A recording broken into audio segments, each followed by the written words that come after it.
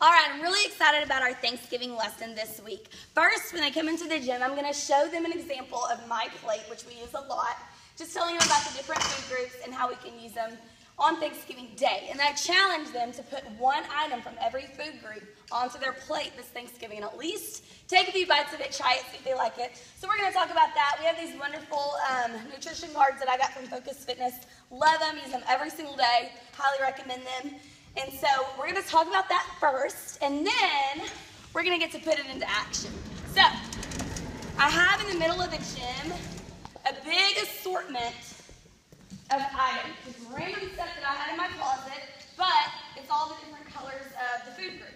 So what they have to do is each group gets 2 relay sticks. They're going to use them like chopsticks. I got these from a great YouTube video. I posted the link underneath.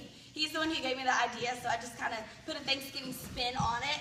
So anyway, they have to run down, when I say go, pick up an item with their chopsticks, carry it back, and each group has a hula hoop at the end, and they're going to put it inside.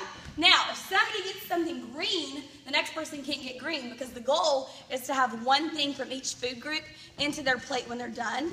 And so at the end, we're going to make sure they have one of each. Hopefully they'll use their strategies. Some things are really hard. Like I couldn't even make that work. So hopefully they'll use their strategies and pick up easier items.